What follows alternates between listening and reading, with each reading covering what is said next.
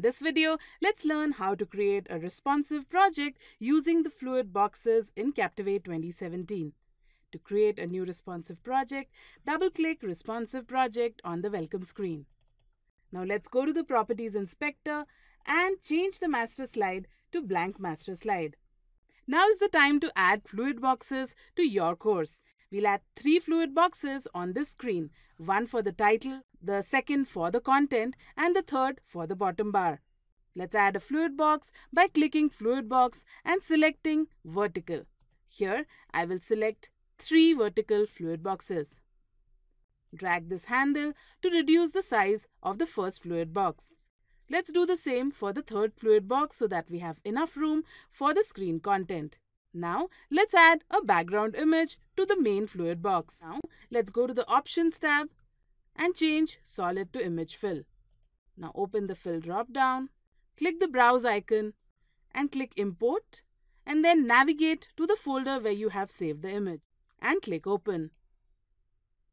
The background image is now added to the main fluid box. Let's preview how this background image looks like. So I'll click this responsive slider and I'll move the slider to see how it looks on the different device sizes.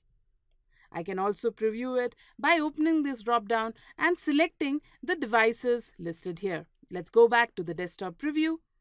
And now let's start designing the top bar and the bottom bar. For the top bar, I'll just make a selection and I'll change the fill to a shade from this image. And I'll change the opacity to 60%. Now it's time to add some text. So I'll click Text and select Text Caption. I'll copy the title text from my text document and paste it here. Now it's time to beautify this text. For that, select the text and then you can use one of the Typekit fonts which you can sync with your Creative Cloud account and add to your course. I've already synced some of the fonts which I can find at the top of the list. I'll select one of the fonts here and then make some formatting changes. Now let's design the bottom bar. For that, I'll create 2 buttons for back and next. Now drag and drop it in the third fluid box. Let's drop the back button as well. You can notice that both the buttons are sitting next to each other. Let's move the placement so that the back is this side and the next is this side. Now we need to select this fluid box, go to the style, and instead of wrap to next row, we will select squeeze in a row, and for the horizontal alignment, we will select space in between. Now let's add some padding as well. I'll add a padding of 50 pixels for horizontal and 50 pixels for the vertical layout. The bottom bar is looking a little bland, so let's add some design element here. I'll select this fluid box, go to the Options tab, change the Solid Fill to Image Fill, and then select an image from my folder and click OK. Now I'll change the opacity from 100% to 50%. The bottom bar is now ready. Let's preview it and see if it's working fine. It looks good here. And now let's add the main content for the screen. For that, I will select the second fluid box, go to the fluid box and add 2 horizontal fluid boxes for this section. We'll use one for the text and the other for the image. Here again, I can move the slider to adjust how much space I have to provide for the image and for the text.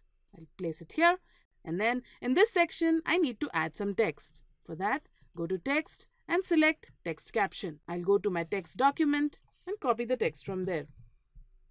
Now, I'll paste it here, and let me make it a little big. The text is now added. I just need to make it left aligned, and then I'll position it in the left fluid box. Let's add some padding for this fluid box as well. I'll select the fluid box, go to the style and change the horizontal padding to 20 pixels and vertical padding to 20 pixels. Also, let's add some background for this text so that it's easy to read. So I'll go to the Options tab and I'll change the fill to solid color and change the color to a little lighter shade. We can change the opacity as well to 60%. Now it's time to add the coach image. So we'll select this fluid box, go to Media and Characters, and then select the character image you would like to place in this box.